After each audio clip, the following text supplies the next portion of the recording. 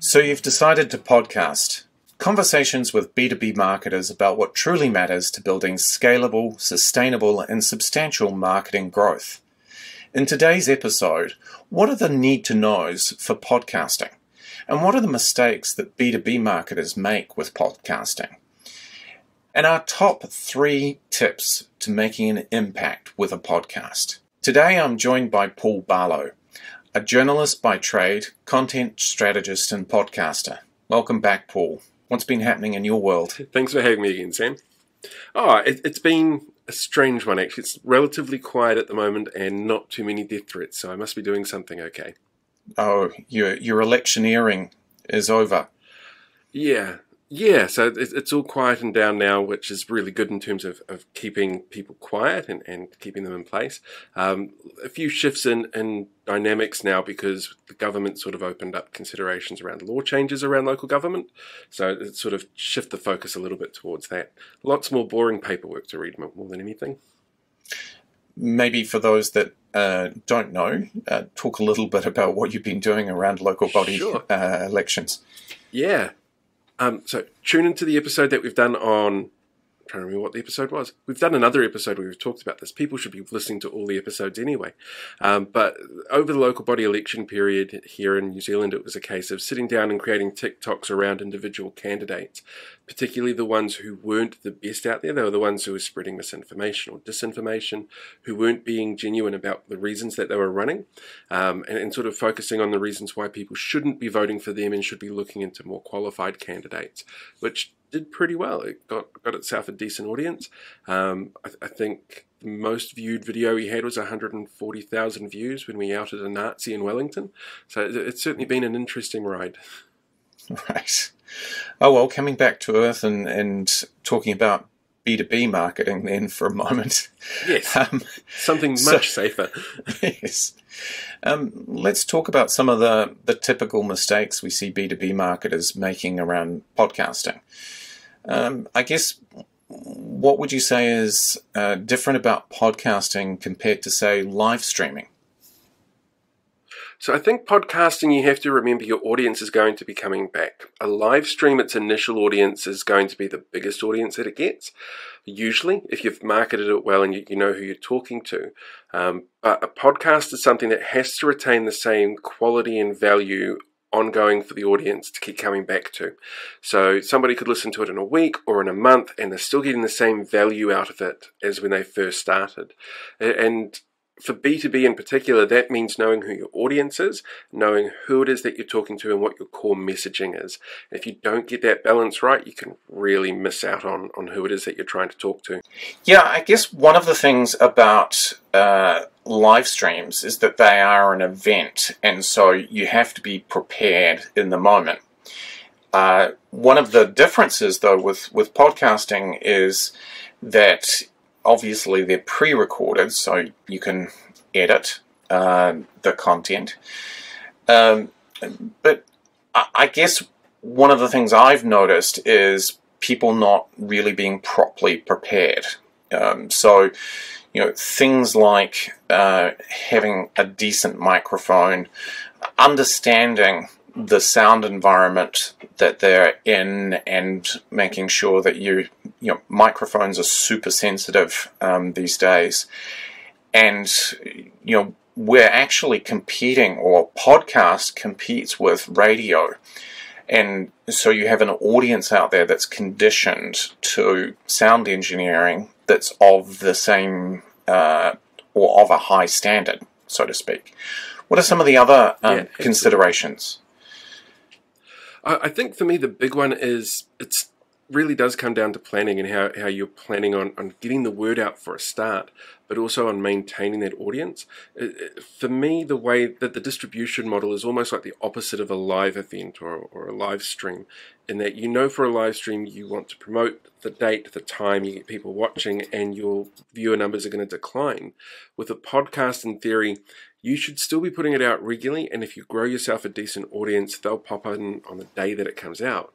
but you want to see an increase in viewers as it goes along. It's learning those differences, I think, are the most important thing when it comes to planning your podcast, knowing the content that's in there. But in terms of quality control, making sure you've got a space that it works on is a really good one, a space that you can work in yourself. I remember when I first actually started in radio, one of the first things I was told by the sound engineers I was working with, if you've got a room that's a funny shape, make that your studio, because sound travels differently in it, and do what you can to muffle sound within there, which is something a lot of people forget or don't think about because you don't see it. But there are little tricks that you can use. Egg cartons was my favourite one that I got told about when I was studying film. Egg cartons are a great shape for breaking up sound. So yeah, learning the area that you're recording in is a really big part. And if you do it well, nobody at the end knows that you've done it well. Yeah, I recall stories of during the pandemic of BBC radio announcers having to huddle under a duvet to record in the hot water cupboard or something like along those lines. Yeah, I think it's brilliant how clever people can be with that. Yeah, so understand the environment. I guess another one is editing. Often underestimated. Yeah, editing is a really tricky one. With podcasts, obviously, everything that you intake is oral, so 100% of what you do and how it sounds is how people are going to interpret it. But we're really good at picking up cuts in dialogue and cuts in timelines. So if that's not cut well, it feels jumpy and it feels really out of place, and that can draw people out of what it is that you're wanting them to listen to. But if you're doing something that's B2B where you want a professional quality level, that really drops the quality perspective from the person that's listening to it. So editing is a really key factor to making sure that you're selling the product well, but that you're also giving yourself some credibility behind what you're doing. And certainly one that I didn't realize going into podcasting is the importance of hosting and distribution. Yeah, it's a really big one. It feels like it should be easy to just go, right, I want this out on whatever the platforms are that are out there that you want to use. And the majority of people are going to catch it on a platform like Apple Podcasts or Spotify, because those are our sort of big distribution hubs. But there are platforms out there like Stitcher, for example, which is much more specific in the content that it has and much more specific in the audience that it's got and much more easily navigatable for people who know what they're after. So it's really important, I think, to look at all of your distribution channels. To actually get them out there is actually pretty easy. Like most hosting sites allow you to pick and choose. You just enter a couple of bits of code from one to the other and it distributes it automatically. It's just knowing which of those channels is going to be the best one for you. And there's no reason why you can't have a scattergun approach, but you should know that doing a scattergun approach means that somebody might be listening to you on Apple because they can, or because they've got half an hour to kill, whereas somebody might be listening to you on Stitcher because they specifically want to hear the sort of content that you're creating. And knowing how well your data that you're collecting from both of those points is going to feed your decisions going forward. Yeah, I would say from my own listening perspective, I came across Stitcher probably 8 years ago. And it was driven by a very niche concept, which is being able to listen to a whole variety of different shows from right around the world. Having lived in the UK, having lived in the States, This American Life was something that I really enjoyed on NPR in the States. And Friday Night Comedy in the UK on Radio 4 was something that I wanted to be able to get access to listen to in the car or while I was walking the dog. And Stitcher was just like a super good choice to be able to pick it up from wherever, automatically get that feed. Oops. And mistake number one: don't bash the table while you're talking. So yeah, it was a niche thing, but essentially, I hear about podcasts from other sources, and then look for them on Stitcher to just get them each week, and I'll pick and choose from that selection of things. Yeah. Podcast growth through word of mouth is essential. You've got to have something that your audience connects to, that they want to talk about. And I think it's one of the few forms of marketing these days, or forms of content that you create, that has that as a bonus to it. Like, word of mouth is still an essential part of how we interact with everybody. Even if it's digitally these days because of the pandemic or whatever, you're still telling people something that they should go out and watch. It could be a review on Facebook and somebody going, check this out, have a listen to it. I was actually looking for one specifically the other day about filmmaking in this country, like New Zealand filmmakers. Nobody could recommend anything to me. And so what's the point of searching if the people who I know who are in those circles don't know anything about it, don't have content? Makes it really hard to find content that you agree with. Word of mouth is definitely a key factor to making this work. So I suppose to summarize then, kind of common mistake number one is essentially not having somebody that is a producer effectively.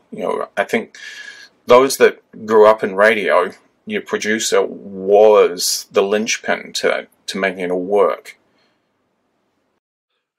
I think for most media creation, a producer is really essential if you want to make sure you've got an outside perspective that can keep you moving in the right direction. That's the key for what a good producer does, while at the same time ensuring that you can do what you need to do from a technical perspective. Okay, and I guess the other side to that producer is also somebody that knows about the promotion side of things. How do you build that word of mouth and make those connections? Yeah, and for B2B, it's a little bit different if you're doing something personal or if you're promoting your own project. For B2B, it's using those connections that you've got and finding those networks that are in place that are going to hit the right market. Because everything you create is to a certain niche, but if you look at something like LinkedIn as an example, everybody has huge amounts of connections on LinkedIn that they don't work with specifically, and then you've got second and third connections as well. That's a great tool for getting the word out there, and then using the right sort of hashtags, the right sort of promotional phrasing for it to be picked up by algorithms, to be found. There are tools there that pretty much everyone can use. If your producer can do that, I think that's really good, because they can pull that into what they're producing in the content and how they drive you as a content creator. But if you can get somebody else who also knows what they're doing, who can work well with your producer and well with your talent, that's also a really good move. Yeah. Okay.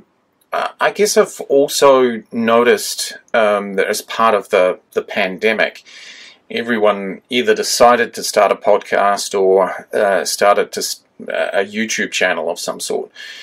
And one of the differences perhaps between our different perspectives, you being a journalist and myself being a B2B marketer, is the degree of preparation versus spontaneity in terms of conversation. You want your content to be engaging and interesting, because typically B2B content isn't that interesting. And certainly some of the funding models that there are around demand generation and campaigns require you to be plugging the product. How do you strike that right balance between preparation and spontaneity and content strategy effectively? For me, spontaneity works better in radio than it does in podcasts, only because radio is live and it's going out at the same time. So spontaneity helps keep things moving. With podcasts, you want an element of spontaneity, but you want it to feel relaxed. But that means that you've got to have the information beforehand to be able to make that relaxed feeling feel organic. Otherwise, you have somebody coming in and you're sitting there talking about topics you might have no idea about, or they might be dealing specifically with a product that they want to push or promote that just you're not engaging with it yourself, so your audience isn't engaging with it. I think some prep is really good, but you're right, when it comes to the journalistic background, you want to keep people talking so you can get answers out of them. And for me, that's how I build my personal podcasts. It's about having a chat, getting what I can out of them, talking to them about specific things that they want to get out as well. So, if they've got that passion, you can pull that passion through. When it comes to B2B, it does feel, to me, a little bit drier, but it also has to feel drier. Otherwise, it's not quite going to have the same push to it or the same outcome that you need it to have. Yeah, I guess coming back to that idea around content strategy and the fact that podcast is a slow burn. It's not something that's going to have an impact in 90 days. It's producing regular, meaningful, resonant content with that niche audience that you're promoting into those niches, but actually having good content strategy is probably key. Yeah, it is. And I think if you build up a podcast really well, it gives you more than just a podcast in terms of content that you can put out there. There's snippets that you can take that you can use to promote it. There's learnings that you can get. You can do like physical writings out of it. Like you can get a whole bunch of different physical elements that you then use to promote either the material that you're creating, the product that you're putting out there, the business that you're trying to promote. But it all has to be a long-term thing as well. You can't just assume, right, I've got a podcast, I've got this episode, it's absolutely amazing, and I've got photos and a snippet and a write-up on it. Boom, that's 90-day return. It has to be a slow burn because that's just how people find and disseminate the information anyway. And rushing it means that you're going to get terrible results at the end when that interest drops off. People will look at it now, they won't come back to it later. Right. And I guess on the flip side, in terms of getting guests onto your podcast,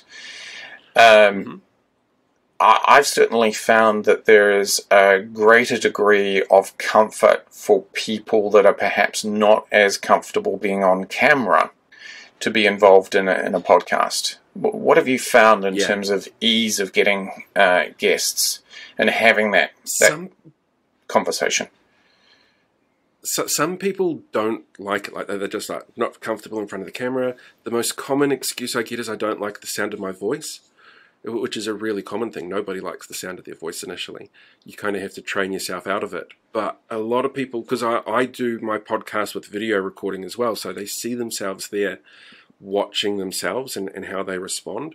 They also come across a little bit nervous if they're not used to working around a microphone when you initially start.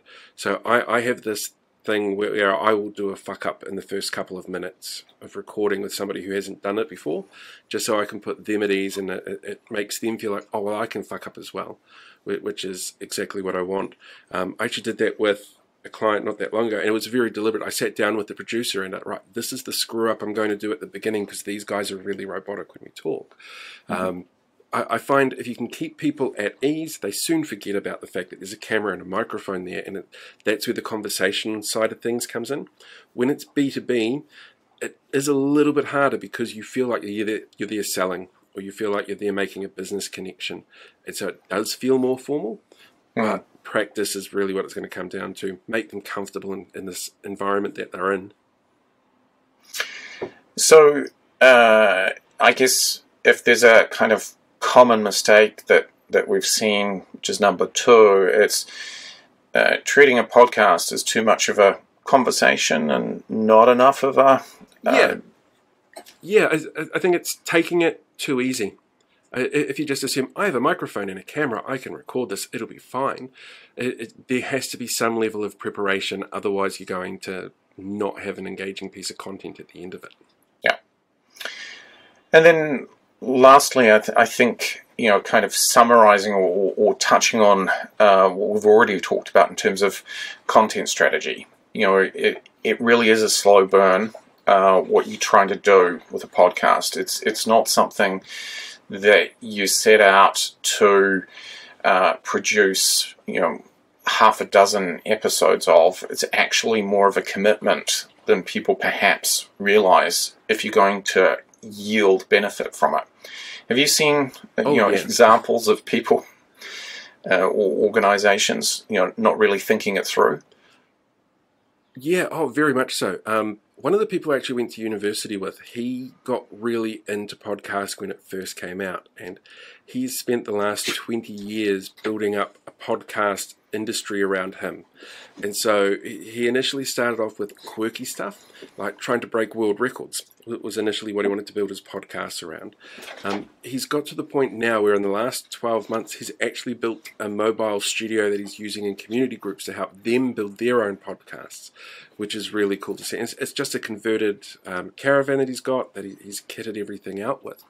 But seeing him go from those initial, let's have a bit of fun, it'll be great, all the way through that, over 20 years, he's built himself a really core audience who knows his style and knows what he does, and knows it can change, but also know that at the very center of it is always going to be him telling his stories in his way. And he's, for the last 10 years or so, his mission has been to find people who blow his mind. I think that was a really cool sort of niche to create for himself, because it gives him a lot of scope. And that's also allowed him to then go into schools and workplaces, community groups with this sort of mobile podcast studio that he's got, and said, look, do what you can to blow your own mind. I'm here just to press the buttons and make sure you've got the tools for it. So I think that kind of thing is very cool to see, because he's built himself a brand out of it, and he's having fun with it. Yeah, that puts me in mind of a situation I was in about 2 weeks ago when I was staying in an Airbnb, and the internet connection was horrible and the mobile connection was horrible because I was in the shadow of a cell tower. And I ended up getting a small electric car and creating a radio car with the Rode microphone suspended from the handle. That so I guess Kiwi ingenuity. Yeah, precisely. So not having a content strategy is probably mistake number 3, if we were to sum it up. Okay, so I would say so. Let's talk a little bit about some of our suggestions and recommendations about how to get it right. What are our top tips? I think number 1 is a microphone, but knowing how they work. You can buy a microphone over the counter relatively cheaply, but if you don't know how a microphone works, what the pickup area is, that kind of thing, you're doing yourself a disservice. Yeah, and I guess it's more than just the microphone. It's the environment that you have, the acoustic environment, and getting that right. One thing I've noticed, for instance, is that AirPods are actually no good for podcasting. No, they're not. They're fine for live streaming. I get they're comfy. Yeah, and despite what it sorry. Oh, I was going to say that the quality from the microphone is terrible on them. They're too far away from your mouth to be able to pick much up. Yeah. Despite what it may look like, I'm actually using these AirPods to hear what Paul is saying, rather than them as a microphone.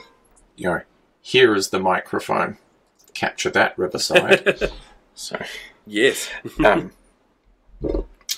So first of all is equipment, sound, and your peripherals, your environment, and I suppose that also includes the recording software. And you've had some experience with different recording software? Yeah, for me personally, I prefer to still use Riverside. It's for podcast creation and audio recording, it allows me to have an audio and a video file separately. I'm old school in that I was trained on video, and I still prefer to edit video before creating an audio version of it. So that helps a lot. But in terms of audio software, I've played around with a few of them over the years, and to be honest, I kind of keep going back to GarageBand. It's relatively simple to use. It's a really easy interface, and it comes on my phone and my computer, so it's there when I need it. So yeah, it's simple doesn't necessarily mean bad. Yeah, and we'll put some links down below to actually YouTube channels. So Think Media is a channel that I subscribe to that have great suggestions on getting you set up right in some of these tricks and traps for beginners. I guess the next thing is how you set all of this up and actually manage the production. So it kind of comes back to that first idea: get yourself a producer. Yep. Yeah, I think so. Have an idea is definitely the first place to start, because once you've got that, you might find somebody who's a good producer for that idea that wouldn't necessarily work well on another one. Excuse me. But at the same time, it all really comes down to how your content strategy is, as well as how you've got that laid out. What's your timeline for your lead-in to start recording? How much extra episodes do you have in the can? What's your sort of release schedule? Finding the right producer to help you through all that is a really good first step. Yeah. Any recommendations? Feel free to give me a call. All right. Well, possibly you don't want to advertise your number, given the number of stalkers out there. I will make sure that there is a connection to my LinkedIn in the description in the bio. Excellent. All right. And then lastly, I guess it is about distribution and promotion. I guess, Paul, you've had your own experience around distribution. Personally, I'm an advocate for Buzzsprout. And I guess one of the things about the distribution and hosting software is that there are different ones, and not one single one would be right for necessarily all types of podcasts. So what's been your experience around distribution? I actually looked into it really carefully before I started my lockdown show, my lockdown podcast. And for me, I found Anchor FM was the best one for me personally for hosting, and that it was super simple to be able to navigate. It gave you a really basic rundown in terms of data that was coming through to be able to analyze. Gives you a fair bit of feedback in terms of who's watching, when they're watching, and sort of the longevity of the content, so you can track that. So for me, Anchor was just super easy. So I didn't want to overcomplicate things. So I guess to be helpful to our listeners, we'll put a link to another vlog or YouTube channel that does comparisons on the different ins and outs of distribution and hosting. And I guess very last thing is around the promotion side of things and the importance of generating that word of mouth and getting people to subscribe to your podcast. Yeah, if you're going for B2B, LinkedIn I think is still your best place to go, unless you've built up a brand awareness on another platform and then use that. So if you've got a strong brand presence on something like Instagram, definitely use that. Tap into it because you've got people who are aware of what you're doing. You could look at creating a new sort of brand awareness element in one of those platforms if you haven't. But you also have to be aware, again, it's not going to be a quick fix. You're not going to have 1 million people sign up to a brand new Instagram on the first day because you're doing a podcast on B2B. But over 6 months or 12 months, you can slowly build that audience up to a point that you're quite comfortable with it. But definitely use the connections you've got first and foremost. Again, it's just old-fashioned word of mouth in a digital era. Yeah, and I guess as a secret sauce idea, from a B2B strategy standpoint, the one thing that I notice a lot of B2B marketers overlook is the use of remarketing or retargeting as a way of connecting with your audience.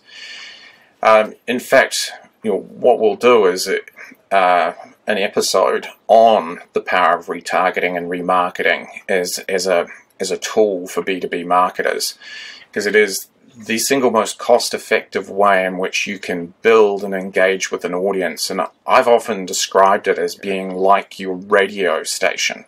It just so happens to be pushing messages in front of people as they navigate social channels and search channels. Yeah, absolutely. I think it is one of those tools that if people don't know about it or don't know the power of it, they really need to start looking into it now. All right. So, to summarize, get a producer, get the gear, get set up, and most important, get your content strategy in order. Yeah, agree 110%. All right. So with that curious mathematical interpretation of percentages, we'll leave it there. This is why I do media. I was never a good mathematician. There you go. All right. Thanks very much, Paul, and we'll see everybody in the next episode.